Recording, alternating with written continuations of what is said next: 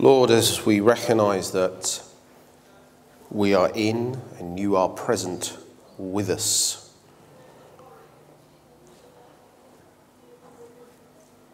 recognise that you can speak to us. You're always speaking to us. Our failure is hearing. Help us to hear. In the name of Jesus. Amen.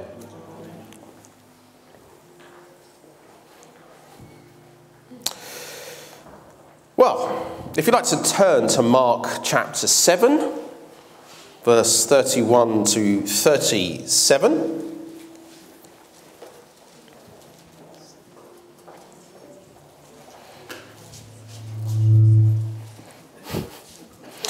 I'm gonna cause acting grief. I'm gonna cause acting grief.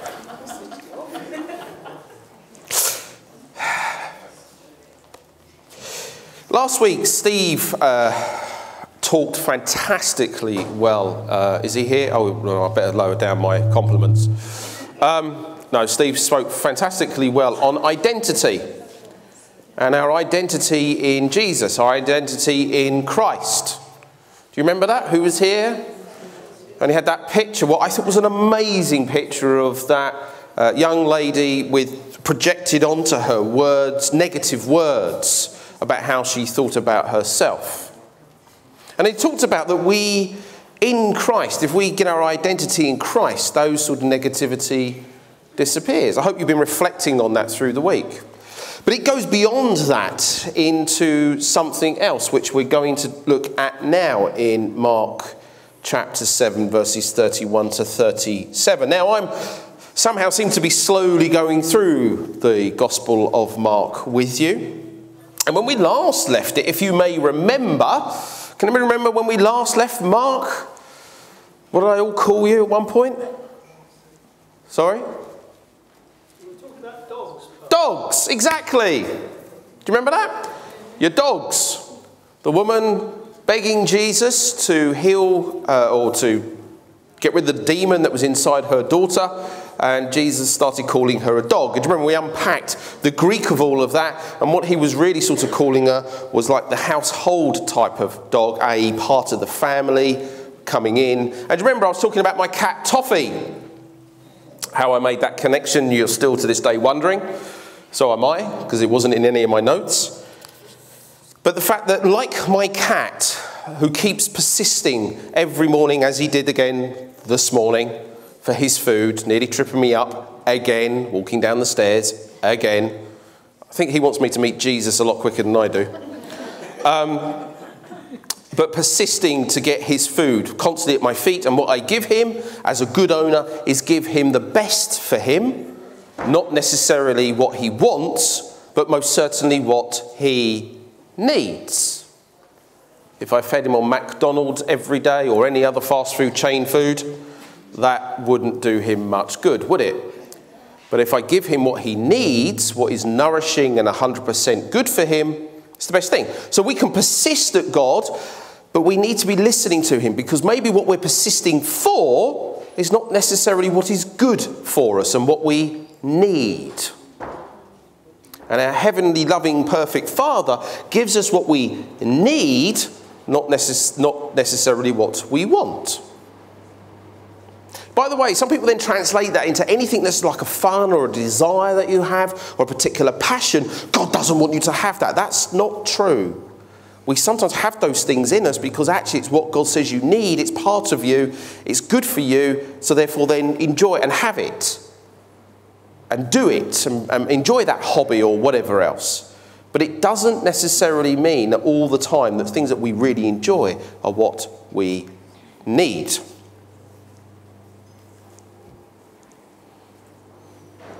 Sorry, I can't get over this cup. I did ask it to be left there because originally I was going to let it... I looked at it and I know you can't see it, but I'm going to point it out to you. It's here. Here you go.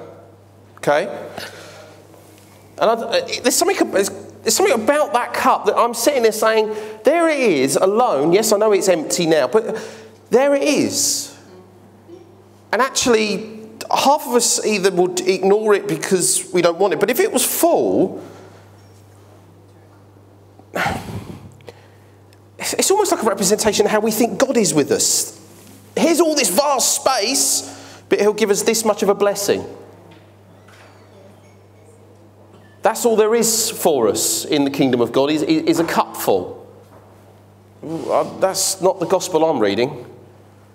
If you thought like that this morning, or God might just not have enough to go around, I'm sorry. There was actually, the picture was, there was this massive, actually funny if the word used was cauldron, appropriate for Halloween, isn't it? But there was this massive vat of it, basically, and yet I think we treat the kingdom of God, when we persist in prayer, something like that. So I'm not going to tip it upside down. There are some dregs in it. And that's probably how we think God sees us sometimes, is dregs in the bottom of a cup. And he doesn't. Anyway, got nothing to do with the sermon, but that's how you reflect. Somebody wants to take that to the kitchen later, I'll be grateful. It's not mine. So the lesson should be that we can boldly go to the throne room and request something of God. So let's read on. Mark chapter 7, verses 31 to 37. Jesus left Tyre and went up to Sidon before going back to the Sea of Galilee and the region of the 10 towns. Remember, Jesus is in Gentile land. The Jewish Messiah, the Jewish Saviour, is in Gentile land. And if you remember where he was earlier on, they were effectively long-term dispute. And so really for the Jewish Messiah to be in Gentile land was a little bit odd. Anyway, there he is on a very long 120-mile journey, by the way, that journey I've just read to you in one verse. Leaving Tyre, going to Sidon, and going back to the Sea of Galilee in the region of the 10 cities. 120-mile trip that was. Took longer than 2 hours, because they didn't have cars then. It was on the M25, so it took about 4. But it was a 120-mile journey, not a straightforward route.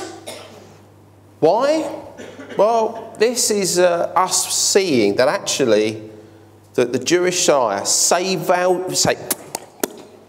salvation, which will come from the Jews, is also available for the Gentiles, which we saw with the woman wanting the scraps, effectively the scraps off the table. And Jesus argued. So you get in the same image here. So this is now coming on from that story of scraps at a table to, well, the Jewish Messiah has spent this long walking around the Gentile land, showing how much blessings of the kingdom of God are for those outside of the Israelite, the Jewish nation. That's what you got here. Carrying on. A deaf man with a speech impediment was brought to him, and the people begged Jesus to lay his hands on the man to heal him.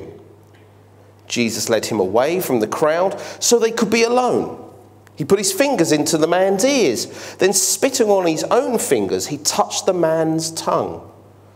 Looking up to heaven, he sighed and said, "Abbathana," which means be opened.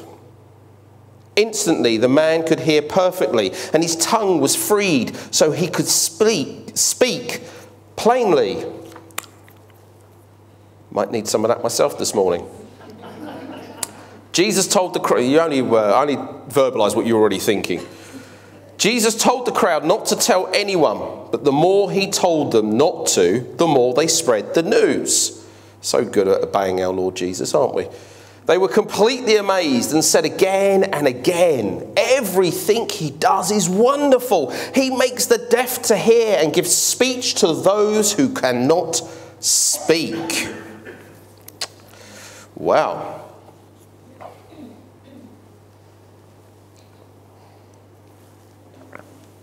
He's in Gentile land.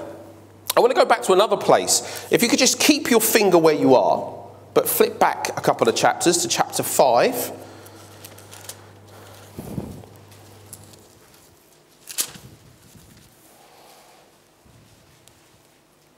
Round about verse 17.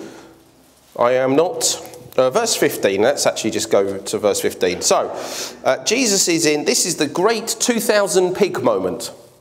No, demons are cast out of one man into 2,000 pigs and they go and drown themselves. We're going to just come to the end of that. A crowd soon gathered around Jesus, and they saw the man who had been possessed by the legion of demons. He was sitting there fully clothed and perfectly sane, and they were all afraid. Then those who had seen what happened told the others about the demon-possessed man and pigs, and the crowd began pleading with Jesus to go away and leave them alone. Okay? Flick 2 chapters forward after a 120-mile journey. A deaf man with a speech impediment was brought to him, and the people begged Jesus to lay his hands on the man to heal him. Whoa, there's 2 different reactions now to Jesus, isn't there? 2 different reactions. Originally, the gent, oh, we're scared, go away, get out of our land. And he did, and then he returns here in Mark.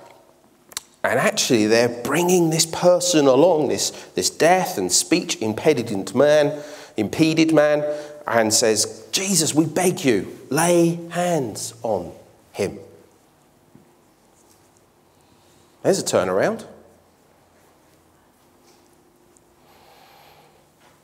Knowing Jesus can be like that sometimes, or sometimes we're scared of the idea because it makes 0 sense to us. We might be in a church where we see God doing stuff. Scary. And we don't tend to say to, well, I don't know, sometimes churches can turn around to God and say, go away. We're not coping very well with this. But then years down the line, months down the line, there can be a turnaround when you are desperate and in need of hope. You turn to God. You turn to Jesus. There is nothing else left. Obviously, this crowd after this 120-mile journey are really hearing this great stuff that this Jesus is doing. Not just the miracles, but probably also the teaching. And so they hear this speech-impeded man, deaf man who needs Jesus.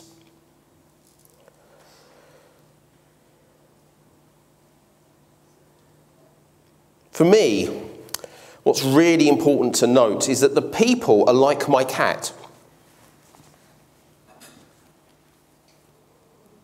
They're begging Jesus to do something good, to give the best to this man.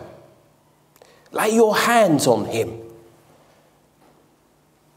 And what's even more important for me is actually they're bringing somebody along and saying, Jesus, Jesus, put your hands on him. They're not going up saying, Jesus, Jesus, put your hands on me. They're going, Jesus, put your hands on him.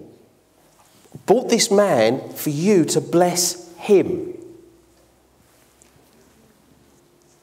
Not me, him.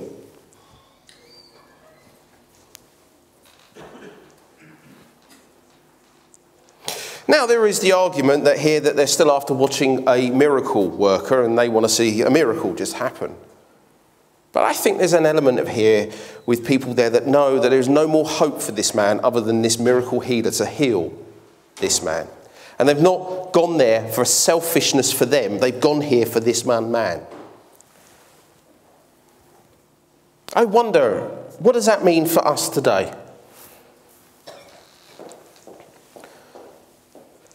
Right, that's a question. I'm doing this because I had requested a microphone earlier. I said I was going to give Akin some trouble, didn't I? But just think for a moment, what does that mean for you today then? To think about the fact, bringing somebody to Jesus for them, not for you. What does that mean?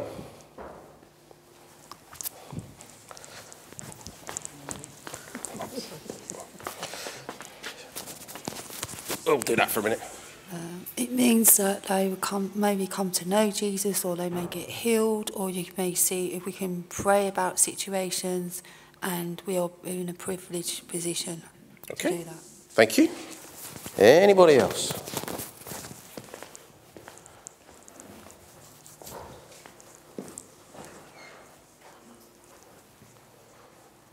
Okay. Your prayer life. My prayer life. How often is your prayer life about you and improvement of your life?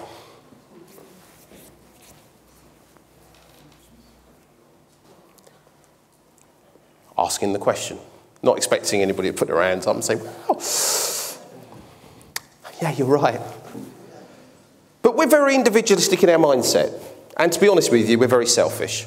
We humans, we do tend to be rather centred around self. I remember the time I finally discovered that the Greek for I was ego. And boy, do I have a big one. And don't we all? And for me, that really captured the fact that I think in our modern society today, we do spend a lot of our prayer time thinking about moi. That's French if you haven't, for me. Badly pronounced. But how often do we bring others before God, genuinely wanting to see God do something in their life? And we're rather persistently beg Jesus for them than totally worry about us. So how do you spend your time? I'm having this conversation on Friday with Andy Robertson, and we would talk about offering and things like that. And people say, oh yeah, well you should give time to this and to that, and don't have the time. And then you work out, well, how much time do I sit watching the TV? Is that good stewardship of time? This is not a condemning thing, but think about the fact that how often do I bring family members, friends, or whatever to God in prayer, or how much do I sit there talking about me?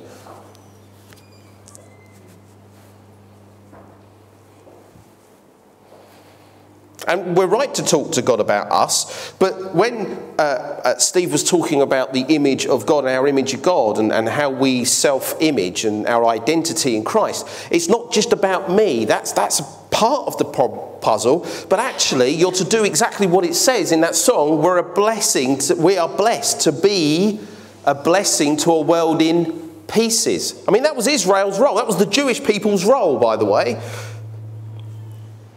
When the covenant was made with Abraham, you're to be a blessing to all nations. It is now those who are followers of Christ. That's their role. The church is now to be a blessing to others. And that's our role. We're where heaven touches earth. Amen? Amen? Amen? Amen. And we like that noise. But the point is, we're to touch where people are hurting. We're to be the place where people have no hope. So, just wondering about your prayer life. Like me, sometimes you have to examine it every now and again just to make sure.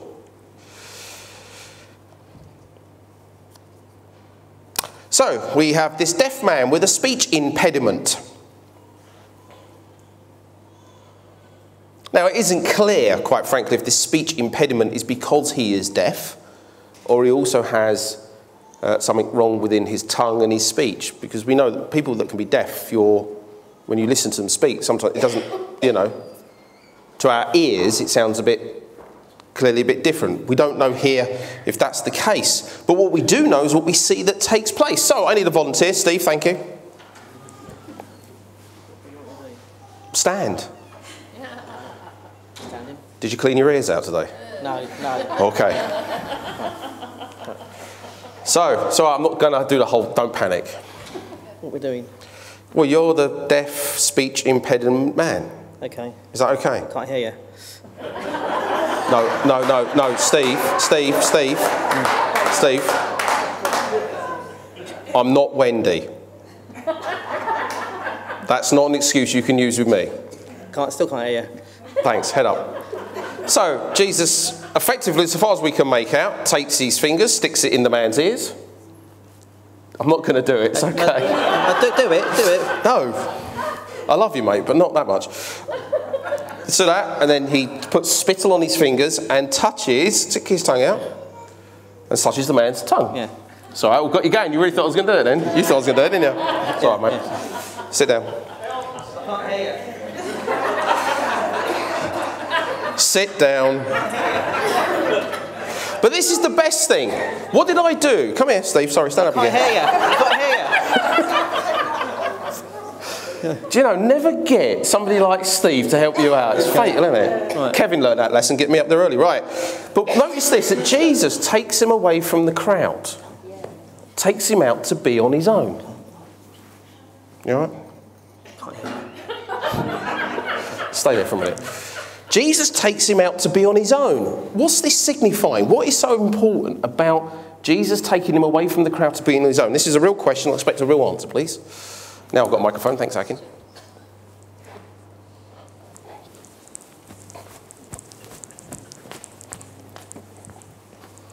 I think this is one-to-one with him and Christ instead of any other distraction with the crowds.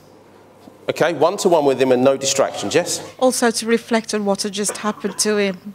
Okay, to reflect on what's just happened. It hadn't happened at that point. Sorry, it's me. I've reversed it round the wrong way. That's my fault in my imagery.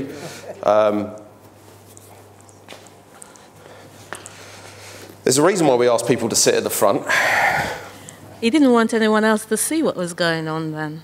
Possibly, yes. Okay, maybe. But we'll see in a minute when we're coming back, yeah?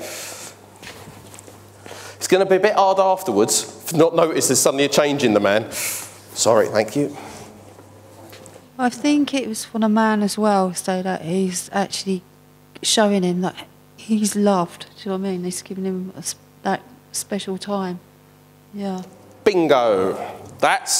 Every other answer was great, but that's probably the key one for this particular moment, is actually Jesus sidles the man off to say, do you know how important you are as an individual to me?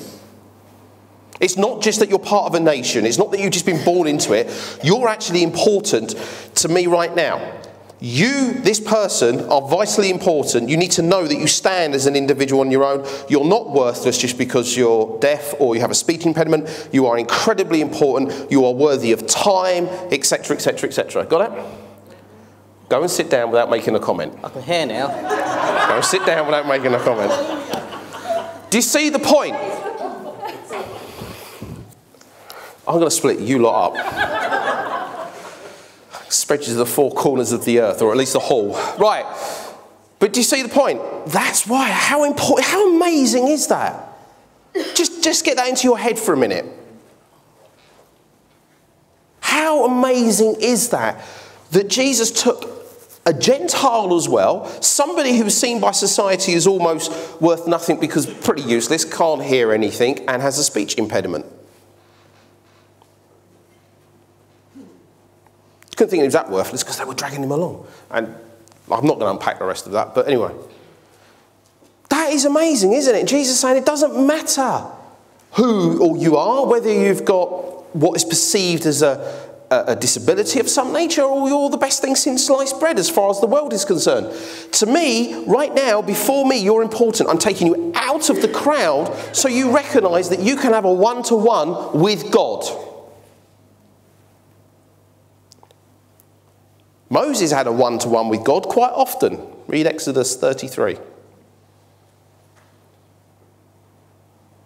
But you can have a one-to-one. This morning when we were talking about recognising you in the presence of God, somebody probably thought, in the church, yes, he's here. But he's sort of,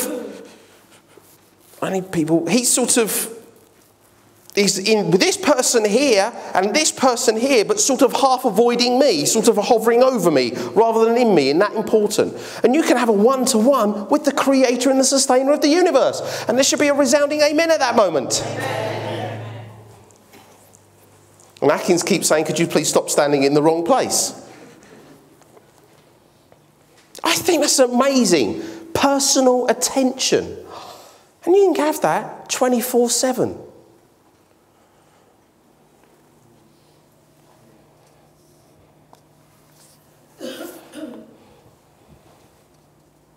In the dog woman story, it's the only way I can summarise it in one hit, Jesus never sees the girl. He does it from afar. Here, Jesus shows compassion with the deaf man by physical contact. He's unafraid to be connected with the low and sometimes the ritually unclean. When he touches that man, he's doing a whole bunch for Jews, a whole bunch of taboos. But Jesus is unafraid to be associated with those in need, those whom society would tend to genuinely avoid. We bang on that about here. We heard it all this morning, didn't we? About the big sleep out, homelessness. This wasn't, but being asked to maybe spend one night in a stadium or an athletics club, in a cardboard box, with others who are like-minded and there for the same reasons. One night. And I can assure you, halfway through the night, you'll recognise, do you know, I'll be going home to a warm sofa in a minute and a warm bed.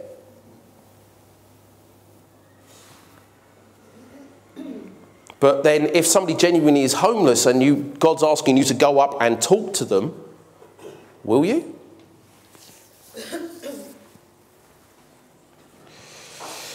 He's unafraid to be with those who are not like me.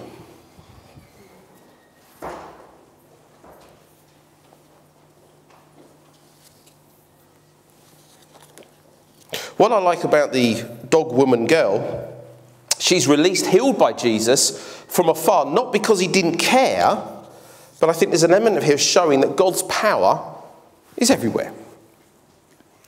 And sometimes you can be praying for someone and you don't need to physically be there for God to do something. I like the two stories together. It almost shows a juxtaposition of the whole roundedness of what God can do. There are times he's expecting us to go up to people and physically touch them and be with them and sit with them. Others, he's sort of saying, well, you know about them, so just pray for them from afar. You may not know them even personally. You may never know them, but you know about their situation. You've heard about it. Pray for them. I see it sometimes and you get sensitised to the news on the BBC News and you hear things about, say, I think this morning, Aleppo again, it's all kicked off. And you've got Aleppo. And you sit there and you think, well, I don't know anybody from there. But so what? You know, there's something going on. Just lift up the people of Aleppo. Pray from afar.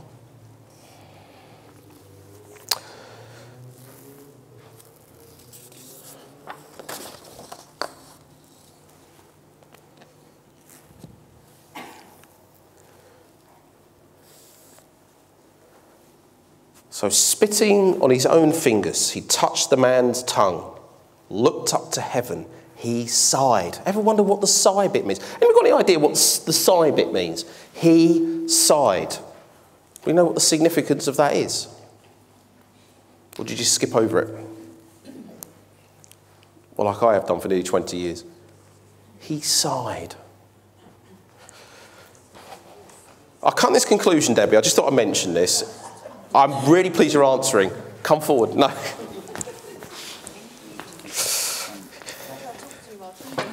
No, it's brilliant. Yeah, when you sigh about something, doesn't it mean like he was sad, or maybe like sad about his situation, maybe like having empathy? Empathy, compassionate. Yeah. Okay, brilliant. Yeah. Anybody else?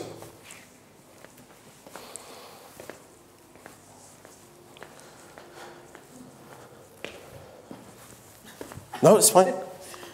Pretty much along the same things you were saying, in the sense of he's just touched on the need of the people, the real deep need of the people and that person at that time. So it's like, oh Lord. I mean, he's Lord himself, but it's like, Lord have mercy. He was willing to put himself out there and for the people, be compassionate to their situation and stick himself. Actually, sorry, while you two, I just realised you two are sat together. That's really brilliant. Could you both stand? Sorry, I just thought you'd like an example of what it means to meet the people's in need and be compassionate and put yourself out there for other people. Samantha and Alison we've known for an immensely long time. Even I knew Alison when I wasn't even a Christian. I was just coming into Greenford Baptist Church. Okay, Samantha's a fairly new member. But you ready for these two? Who's heard of street pastors? Who's heard of street pastors? Ealing street pastors, yes? You're looking at two of their newest members from Greenford Baptist Church who are in the training at the moment to be street pastors, out to stupid o'clock at night, sacrificing their time to be with people who you don't know who you're going to bump into, do you? No. I think a round of applause for them.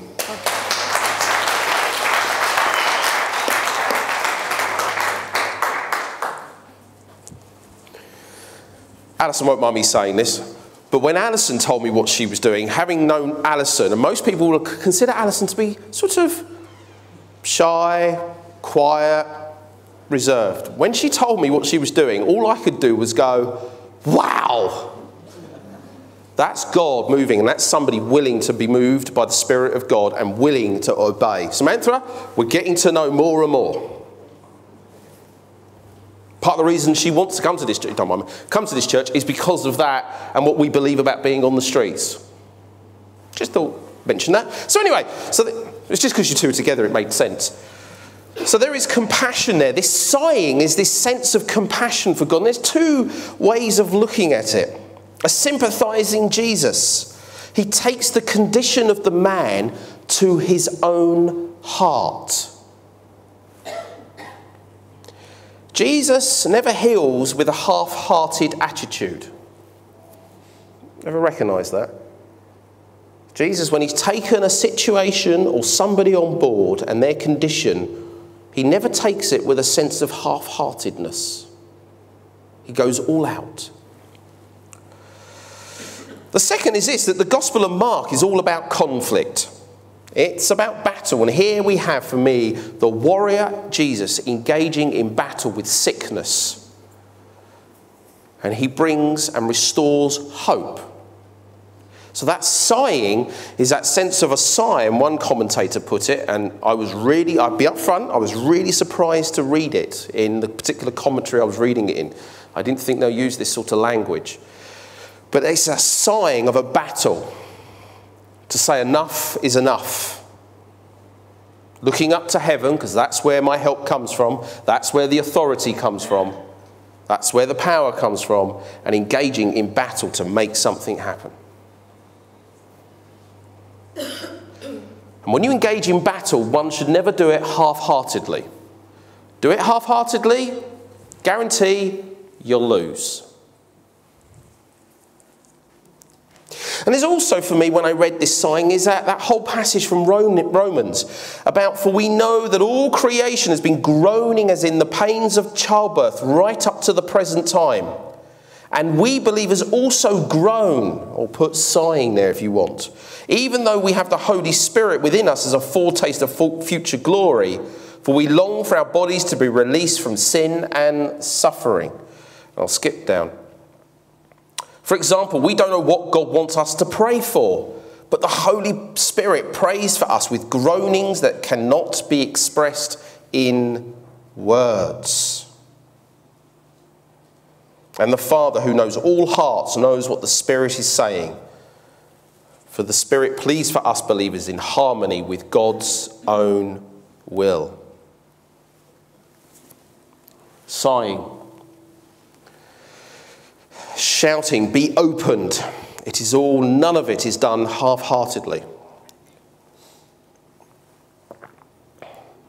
Instantly, the man could hear perfectly, and his tongue was freed so he could speak plainly. Now, Jesus told the crowd not to tell anyone, and that's what I mean by the fact that I don't think Jesus took him off so nobody saw what he did, because clearly the crowd must have seen an element of what he did, or else they wouldn't have known that the speech of the man could suddenly open his mouth. But Jesus didn't do it half-heartedly. Ever done that after somebody's offloaded to you and you've gone, I'll be praying for you? And you get about 10 steps and you forgot. Who's ever done that? Don't put your hands up.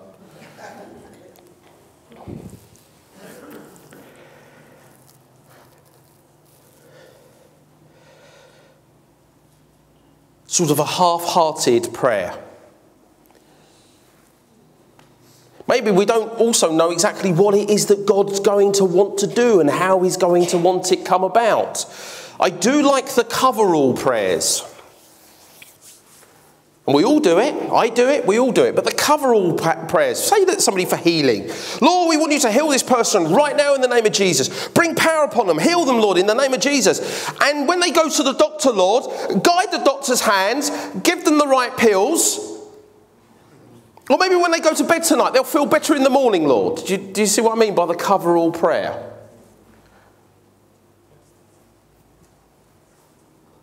Nothing wrong in the coverall prayer. What it means is we're not actually sure what God's will here is at the moment and how God will answer that prayer and by what means he will answer the prayer. I think when Jesus pulled the man to one side, said, "You're really important," he already had a clue how the Father wanted to heal. Remember, Jesus said, "I'm only doing what the Father wants me to do." Jesus didn't take things on for his own board. He listened to the Father.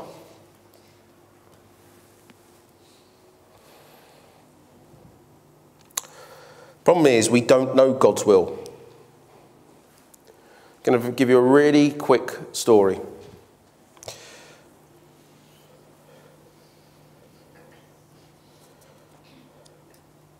Four years ago, when I was in a mission trip in Nepal,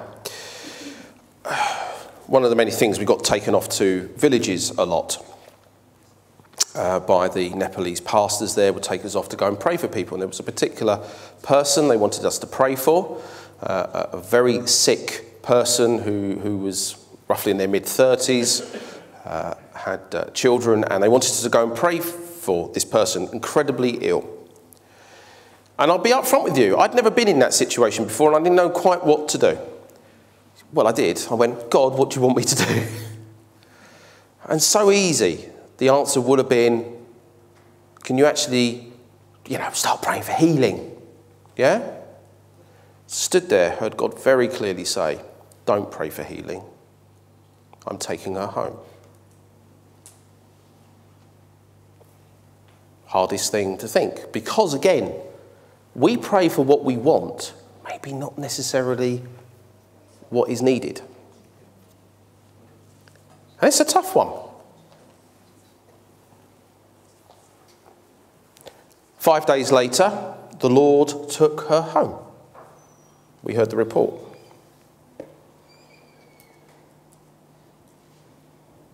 Now, I am not saying we do not pray for healing and we do not want and present to God our request of what we would like to see happen. Jesus did it in the Garden of Gethsemane. Did he not? If it is possible, take this cup away from me. But not my will, but your will be done.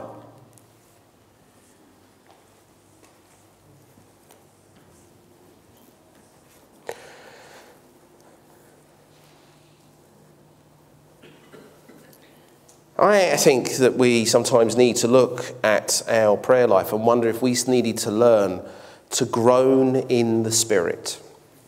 What I mean by that is not speaking in tongues, but allowing God's Spirit that lives in each and every one of us who are Bible-believing Christians, who are followers of Jesus Christ, to allow that Spirit to inspire us, to allow that Spirit to speak to us, to allow the Spirit to groan into God's creation, into situations for others and sometimes for ourselves as well. To try and get what God's will actually is, to be listening to him. And that is, I will agree, my brothers and sisters, the toughest thing, especially when we want something to happen in a particular way because we think it's the best for that person or the best for us or the best for a wider bunch of people. And God's saying, well, actually, no, what looks like the worst situation isn't. Actually, ultimately, long term will be the best. And we need to listen to our God.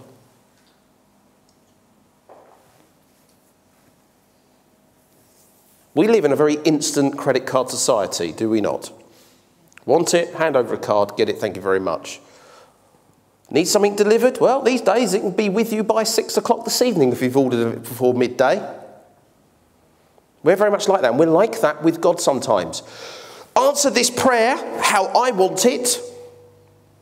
I know it's going to resolve all this other situation around it. And God's saying, no, actually, if I do it my way, there'll be a long-term effect, and there will be some instant pain, and there might well be this awfulness, but actually the long-term effect is much better than the instant delivery that you want.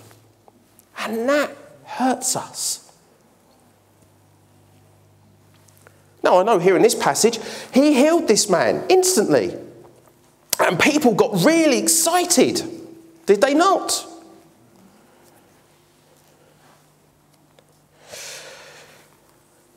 Quick two things, just so you know. I know that here Mark says apathena and it means be opened. You're thinking, well, why are we getting a translation? Why don't we just have be opened? Well, it's the Hebrew word that's being used, and it's just proving that Mark is writing to non-Hebrew speakers. This letter is to those who are non-Hebrew speakers. But this miracle for me here is showing that Jesus saved, hope restored, ground reclaimed in this man. By the way, do you also know that Jesus was probably using not something new and different? Stand up for a minute, Steve, and no jokes, I ain't got time. But that and the spittle, by the way, just to let you know, that wasn't something new. Within some Jewish thinking, the spittle of particular people, the spit, wasn't seen as something nasty, but actually seen as having healing power. And within Gentile land, people would put balm on a tongue to try and heal stuff. So the whole point that God was using, or Jesus was using, some of the cultural practices that they would use to bring something about. Do you see the point? So God sometimes actually does use our cultural practices that we have today to bring about his word and his kingdom. Even texts from somebody at the right moment can bring about God's will and purpose. So let's not read our Bible and think we should get all back to that way of being. God actually uses even the stuff that we have today to bring about his purposes. Cheers, Steve.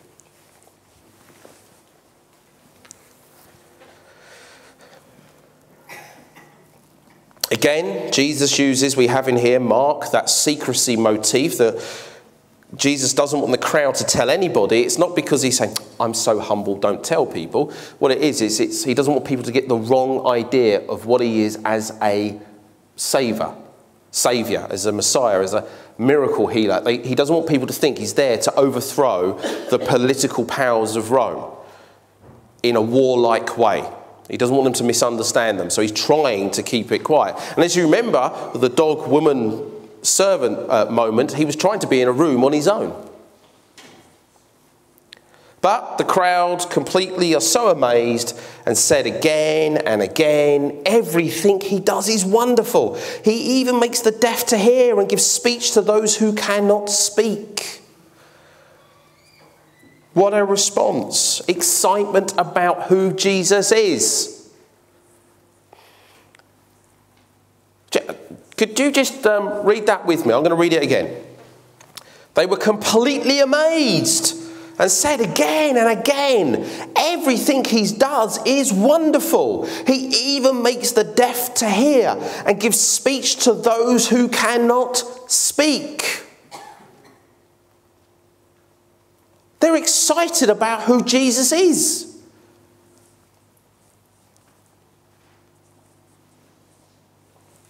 When was the last time you was excited about who Jesus is?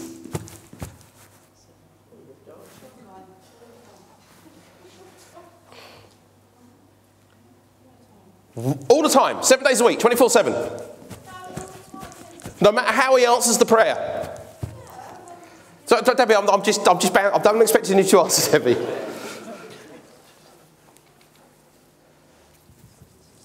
When was the last time you was excited about Jesus being in your life? Or is it, I'm excited about Jesus being in my life when I'm in trouble and I need his help? When was the last time you excitedly went up to someone who doesn't know him and went, Jesus loves you? Do you know what he can do for you?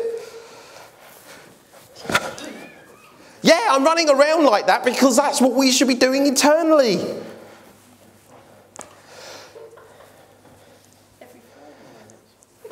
Steve's only like that when Chelsea win. Do you see what I mean? Do we wake up in the morning? Do I wake up in the morning? By the way, this is not just everybody else, it's just me as well. Do I wake up in the morning going, Jesus is here? And I wake up in the morning going, got to feed the cat. Oh man, I've got to go swimming. Do you wake up with that sense of excitement of how amazing he really is? What he has done in your life and what he's capable of doing in the lives of others.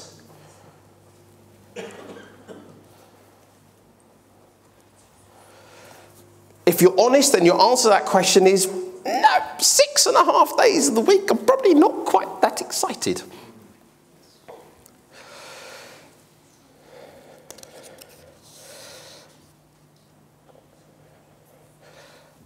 Then maybe we need to ask God, because only he can do it, to put that excitement back into us. I'm sure you can remember when you first got baptized and accepted Jesus Christ as your Lord and Saviour. The joy of the Lord was in you.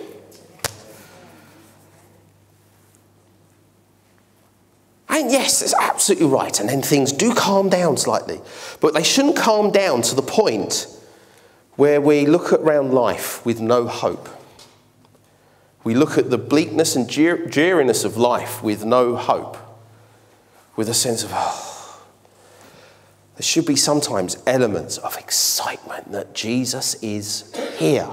God is present. I can have a one-to-one with the creator and sustainer of the universe. I can have a one-to-one with him who broke my chains. I can have a one-to-one with him for my brother, my sister, my parents, or whatever, and go on, friends and family. I can have a one-to-one with him. I can actually wake up in the very presence of the living God and be with him and walk with him, even when I'm shopping in the supermarket. Not deciding whether I should have Heinz or the brand name or the shop brand name. I can be excited that Jesus is with me and I'm here to be a blessing to others. I got excited reading that. Did you get excited reading that? Or have you all just feel like... Oh. You can ask God to put the excitement back into you.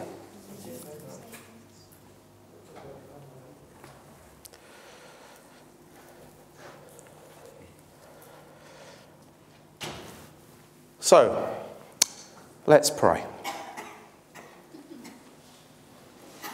Give you a moment.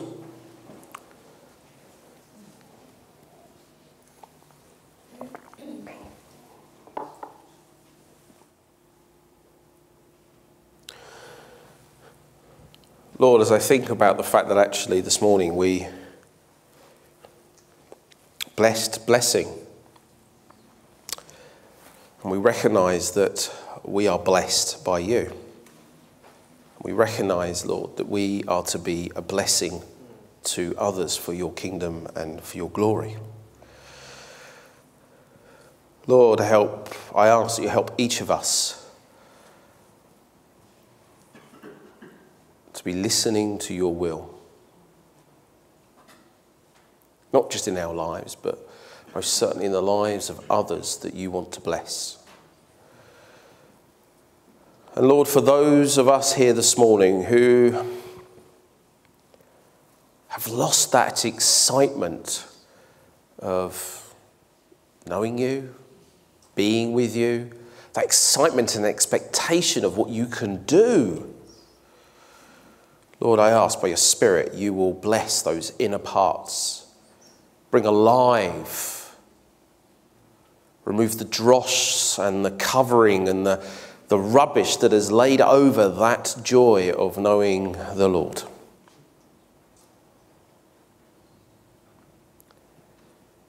Bless us, Lord, so we can be a blessing to others. In the name of Jesus, amen. Amen. We do hope you've enjoyed and benefited from this presentation.